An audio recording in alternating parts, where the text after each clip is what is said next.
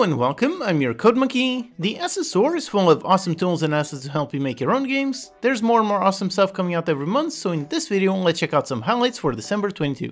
Even if you don't pick up any of these, it's still great to look at them to see if they inspire you to build something. Just watching some of these assets is enough to fire up my imagination. I can immediately picture all of the kinds of games that I could build.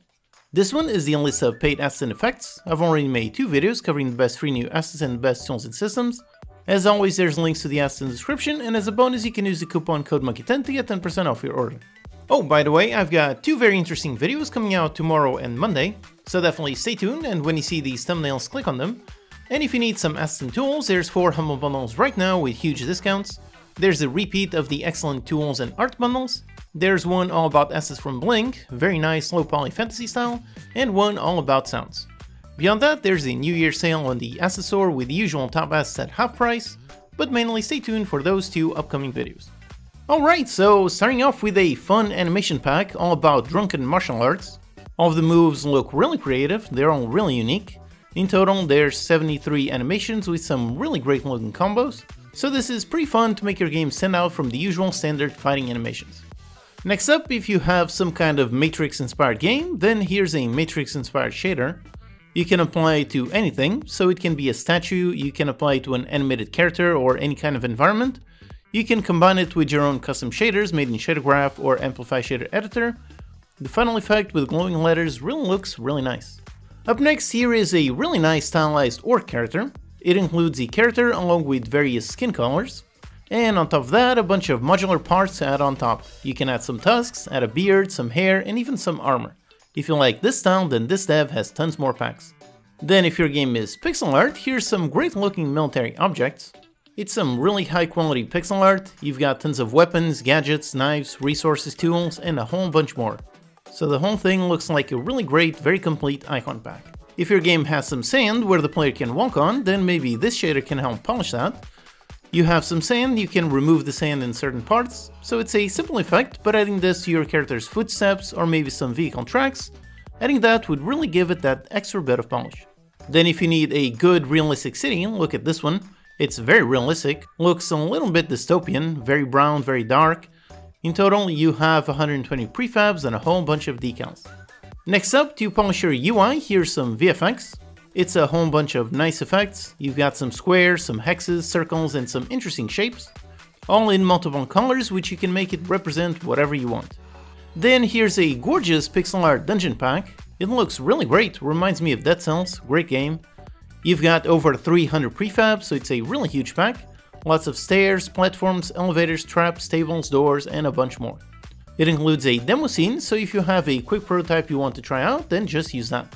Then here's a bit of a fun one. It's an art gallery museum with a whole bunch of dinosaur bones. Definitely a very niche environment, but it looks really great. It's all in some really high fidelity with some high resolution textures. It says that it's VR ready, so it sounds like it would be fun to just import this into a VR project and walk around looking at dinosaurs. If you're looking for something more game-like, well, here's an anime natural environment. It's got some very inviting colors, some very cute cel-shaded characters. Really looks very nice, very pleasant, very calming. The foliage colors are customizable, so you could make summer, autumn, or a winter scene. Next, here is another animation pack. It features some great, very realistic, very powerful moves. There's over 270 animations. It says a female fighter, but I guess it would work on a male mesh as well. So if you want to do some punches and kicks, then check it out. Then here's a fun one. It's a hot rod constructor. You've got tons and tons of modular parts you can mix and match to make an endless amount of really interesting looking cars. It definitely is a very unique style. You can make it look like a car from the 30s, or you can change the wheels to make something more sci-fi like something out of the Jetsons. So in all, a very unique pack for making some really interesting cars. Then if you need some survival props, here's a great pack. I'm using a similar one from this dev for my own Steam game Total War Liberation. This one has over 400 modular prefabs. So everything from buildings, a whole bunch of props, some walls, environments, so pretty much everything you need to mix and match and build your own world. Then here's a huge pack that looks like it was taken straight from the game Mafia. I love playing that game. I still remember crossing the bridge and having to go super slow so I don't get a ticket from the cops. This pack looks exactly like that, which I guess looks exactly like New York in the 1950s. So if you're making a game set in that era, then this mega pack looks like all you need.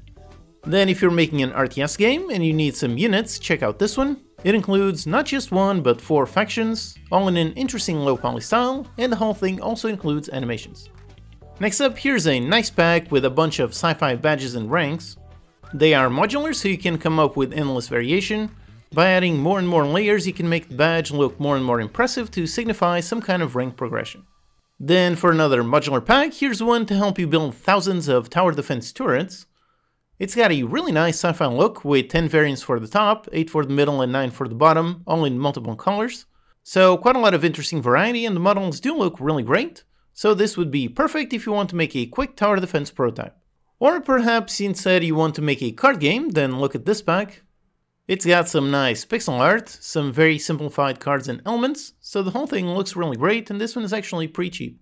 Next, if you need some modular guns, here's a great one. They have 3 base models, so you've got a sniper rifle, an SMG, and a pistol. You can start from those bases and then add tons of modular parts on top, so you can change the slide, magazine, suppressor, sights, and a bunch more. Or perhaps you want something modular but instead some trucks, so look at this one. They are some really nice low poly models. You've got various truck cabins, various bumpers, bodies, trailers, which you can then mix and match to get some really interesting results.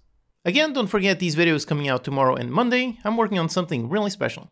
Alright, so those are my top 20 new assets on the Unity S-Store for December 22. There's links to all in the description, and as a bonus you can use the coupon code Monkey10 to get 10% off your order. Also check out my own free and paid assets on the store. Alright, hope that's useful. Check out these videos to learn some more. Thanks to these awesome Patreon supporters for making these videos possible. Thank you for watching, and I'll see you next time.